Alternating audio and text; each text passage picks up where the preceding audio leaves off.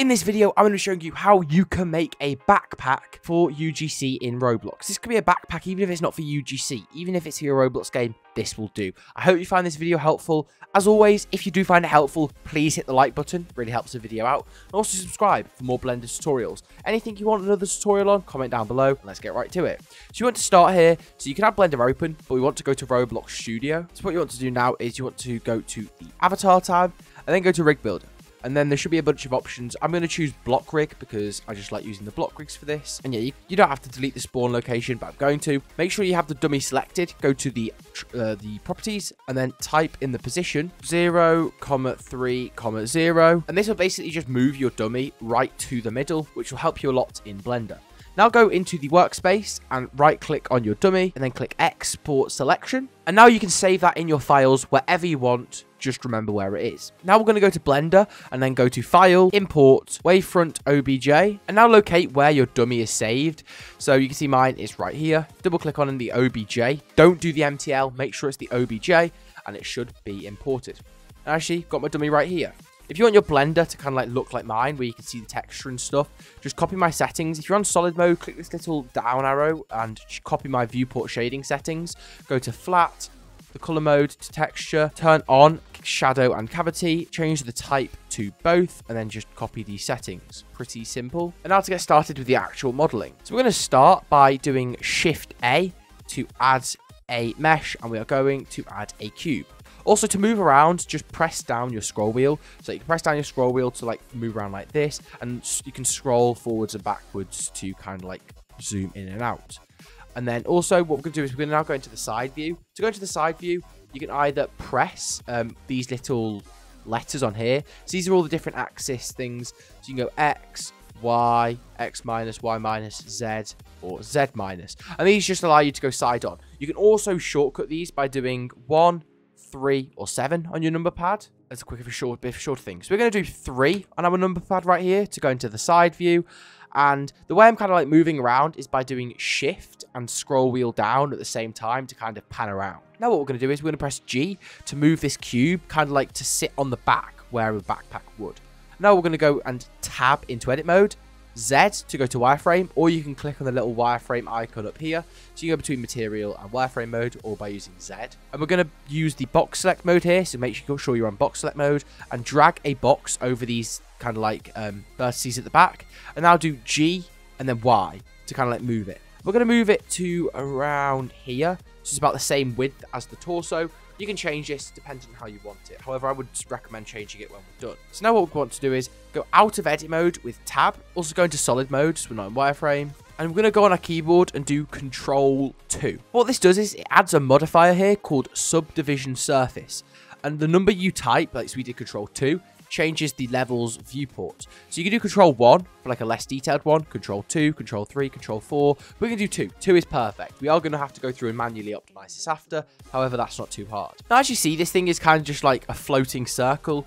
However, we can fix this. Basically, what subdivision surface does is it takes all the vertices and stuff, and it'll basically just round every edge loads and add more vertices, which is really good for getting some more complex shapes. This is called sub-D modeling. So you'll see here, if I like move these 2 vertices, it moves the whole shape out. What we're going to do here is we're going to do Control R to add a loop cut. As you see with Control R, wherever you hover over, it kind of comes up with this yellow glowing line.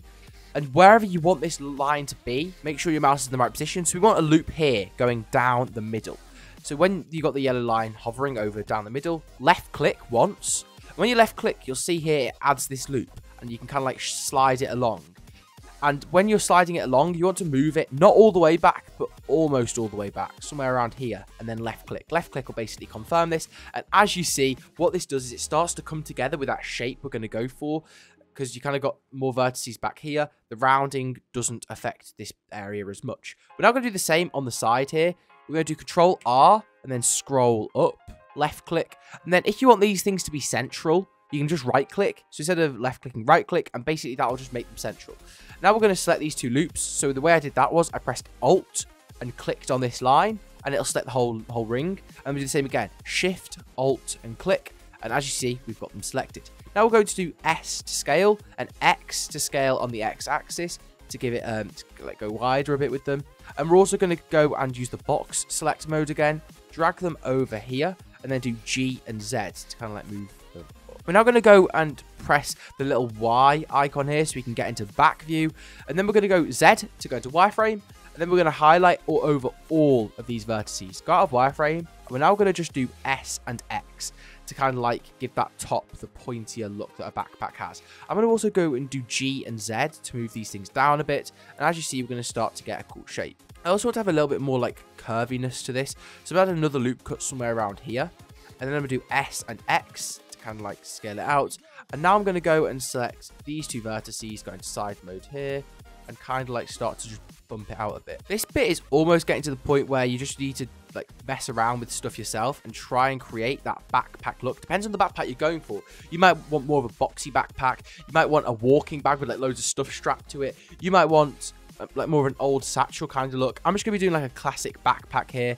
And what we're going to do now is we're going to shade this smooth. So we go into edit mode, do A, face, shade smooth. A basically selects everything. And now that everything's selected, it shades everything smooth. And shade smooth does work when using sub-D modeling. We're now going to go over to object data properties, this little green triangle. And then go over to normals, auto smooth ticket. I like changing the number to 50. 50 I found to be the best number for the kind of like low poly modeling if you're not trying to get those hard edges still. So what we're going to do now is we want to add some more detail. The top of a backpack usually has like a strap. Well, not a strap, kind of like a flap over the top. So what we're going to do here is we're going to duplicate this part that we've got here. We're going to do Shift D. So Shift D will duplicate it like this. And then right click. It has duplicated. However, you'll see it's actually inside. They're literally on top of each other. So if I press G right now, you'll see it does move. So if I do Control Z to undo. And what we're going to do is we're going to go over here to the subdivision surface modifier. And then click the little down arrow and apply. You'll see here up in the top, we have cube and cube 1. Cube 1 should be your duplicated backpack. So if you hide it, you should still see we have the one without the subdivision surface applied. You want to hide this one and give this new one, we've just applied the modifier on, you want to use this. And as you'll see here, you actually have, like, in edit mode, we can see all of these different edges. Whereas when you use subdivision surface mode, it's purely just a preview. And when you're in edit mode, you just see what you've got. So we're going to go here and we want to basically make our lid. Well, not lid, it's like a flap on the backpack. So what we're going to do here is we're going to use C selection to basically draw on what we want to keep. So I'm going to draw, you can scroll to make this brush bigger and smaller, and you want it to be something like this at the top. So if I just make sure I have all of this selected, something like this, and then we'll also select these ones in line with it too. We'll probably be adjusting this a bit after anyway. You know, I'll select these as well. I think the more should be better. Now we're going to do this. What we're going to do is we're going to do Control and I on our keyboard. And this will basically select everything we didn't have selected. Then we're going to go Delete Faces. And now we can unhide this cube here. And you'll see that we have the backpack back. And we're going to go back into edit mode on this duplicated part. And then we're going to press everything, select everything by pressing A and then E to extrude. And this will kind of like extrude what we've just selected out. As you'll see, we've kind of got this nice strap on the top. Not a strap, it's kind of like a flap. You add more detail here. So as you can see, I am now in edge mode. And I'm going to select these two edges here. And I'm going to try and bevel them. So if I bevel these, you'll see it kind of doesn't look too bad. There, you see that? It's not awful. And the same way we actually did this top bit, we can do stuff like pockets. So if I go and duplicate this part again, this main cube part, and then right click, hide the original cube, apply the subdivision surface modifier, and then just select the faces. So you want to go to face select mode here, and then face select what we want the pocket to be. So if we want the pocket to be something like this, I'll select some more. So got that, and then do Control I, delete faces, unhide that cube, and then do extrude. And we can again go to edge mode, and then select all the corners, and from these corners, we can go and bevel them. We go here and do Control B. You'll see we've got like a nice bevel here to the pocket. And again, this is a very simple backpack. However, this will show you the basics of how to make a backpack. Now we're going to make the straps that come over the shoulders. So this is really easy. We're literally going to go Shift A, add mesh, and add a plane. And then what we're going to do is we're going to go into side view again using 3 on our keyboard. Go up, just use G to move and go somewhere around here. And then tab to enter edit mode, wireframe. Make sure you're in vertices select mode. And then grab these vertices here with the box select tool. We're now going to go and do G to move these vertices somewhere around here in the backpack, just so that they're on the inside.